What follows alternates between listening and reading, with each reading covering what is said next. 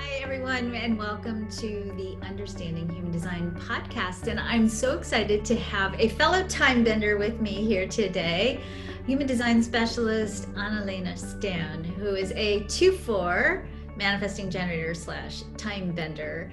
And we kind of had a little bit of a juicy conversation before we started rolling the recording, and I want to kind of pick it up to that place where we were talking about trauma and deconditioning and the time that it takes to decondition, because you were sharing with me something that I think is a really important point that we don't talk a lot about in human design. And when we do talk about it in human design, we're talking about it in what I would consider to be very simplified terms. And it's not that what we're talking about isn't necessarily not simple, but it's not always easy. So you said to me that you're relatively new to human design, and I know you've been bounding through the material and sharing it in a very rich and delicious way over the course of the last year. But one of the things you said to me was you feel like you have had the ability to really jump into human design because you did so much trauma relief work before you met human design. So talk to me a little bit about, what do you think is trauma? What's your definition of trauma? And why do you think that's so important as part of the deconditioning process? Yeah, thank you for the introduction and the question. So, trauma, first of all, I really agree with your definition. Like basically any circumstance, event where we don't feel safe, we don't feel loved, we don't feel belonging, right? Because these are our fundamental needs. So I think even when people say like, but my life was normal, nothing bad happened, because usually we think trauma is like sexual abuse or those kind of things, those big things, right? And I have been through certain things. I had an eating disorder in my teens. My mother had alcohol issues, divorce, my parents, right? Like lots of things. Then my biggest trauma was my daughter had open heart surgery after she was born. She almost died. So that's also trauma, right? Then Right. myself going through a divorce. So I think a trauma can be like you spill the milk and your mom yells at you, right? Because then you're like, oh, I'm not good enough, or I'm not safe, I'm not loved, or something like that, Mhm. right? And then there are really big things. Now, I know that every time I can't really feel it because we have been learned to suppress the negative emotions. And I think that's a big problem. Like we label emotions, right? We say the good and the bad ones, the negative and the positive ones. And we have our whole life. So every time we push a negative emotions way, creates trauma, I think, basically, Mhm. in that So, sense. so I'm gonna play with you a little bit because Yeah. I want to tease this out because I think it's so important. Talk to me about what you would define as a negative emotion. Like anger, sadness, disappointment, grief, jealousy. Um, what else? Yeah, guilt and shame. I think those ones we say are more the negative ones, the dark ones. Hmm.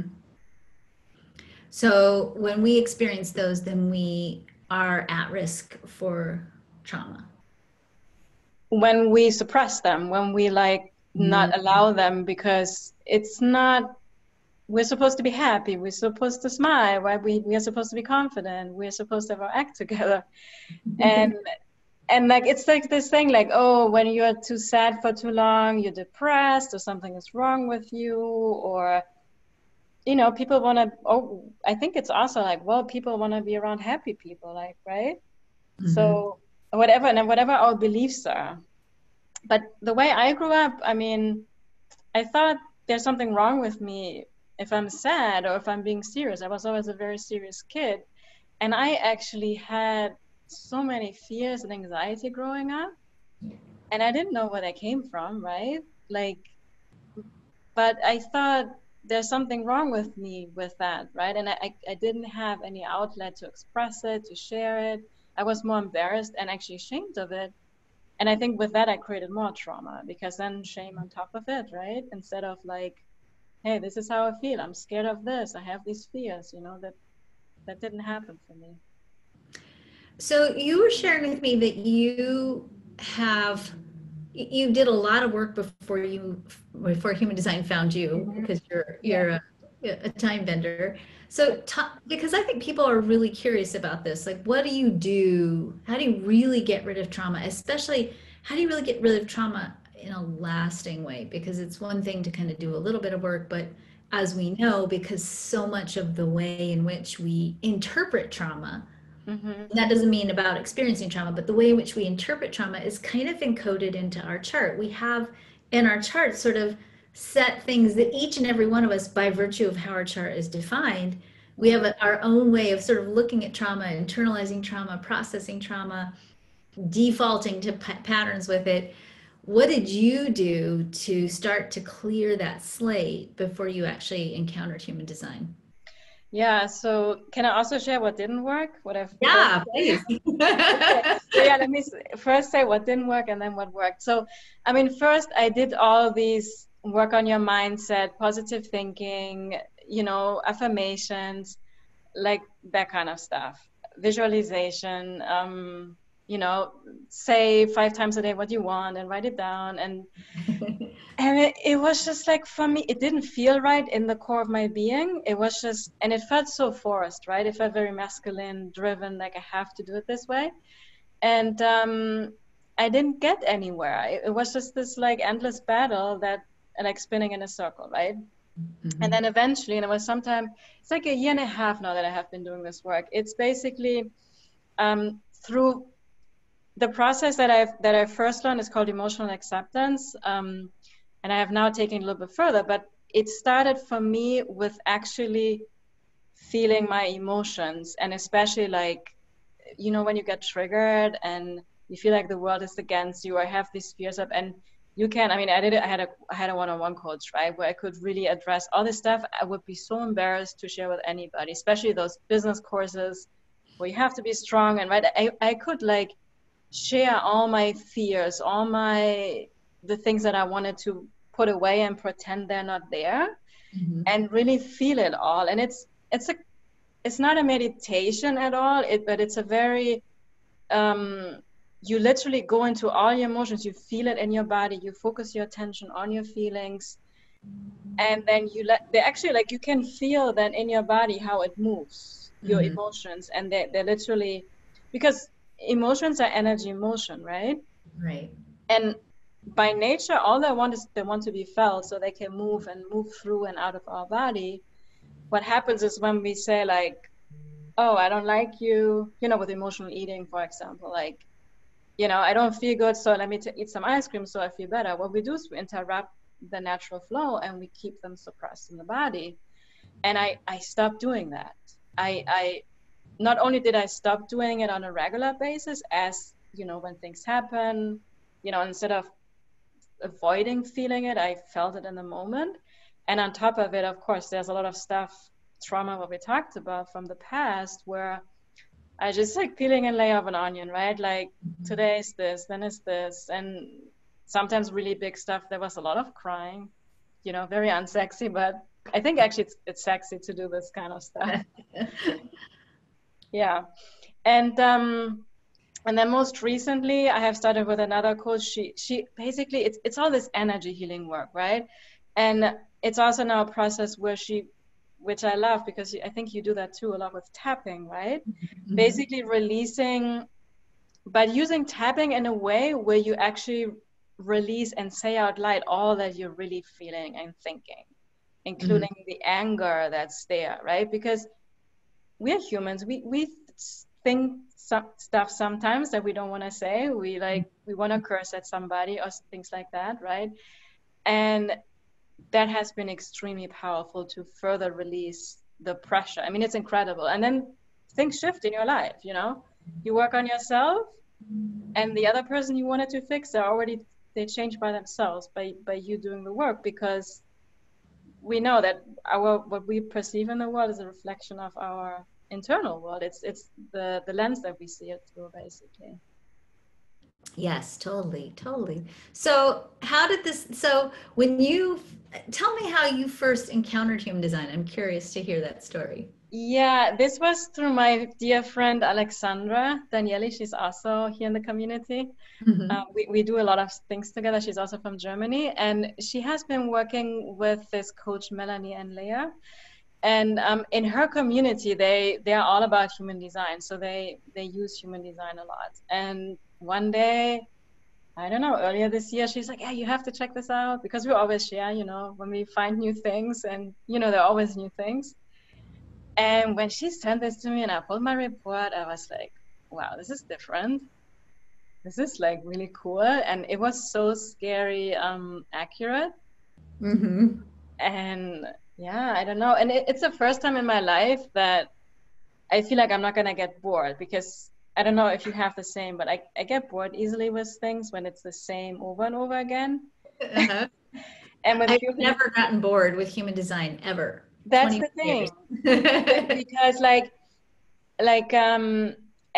every person's chart is different, right? I mean, yeah, if some people are born, they're twins, of course they have the same chart, but it's it's um it's so unique, and you can go so deep, and every person is different. I mean, and then the gates and the channels and everything. It's just like the first time in my life where I felt like, wow, this is super cool. Like, I'm gonna stick around forever.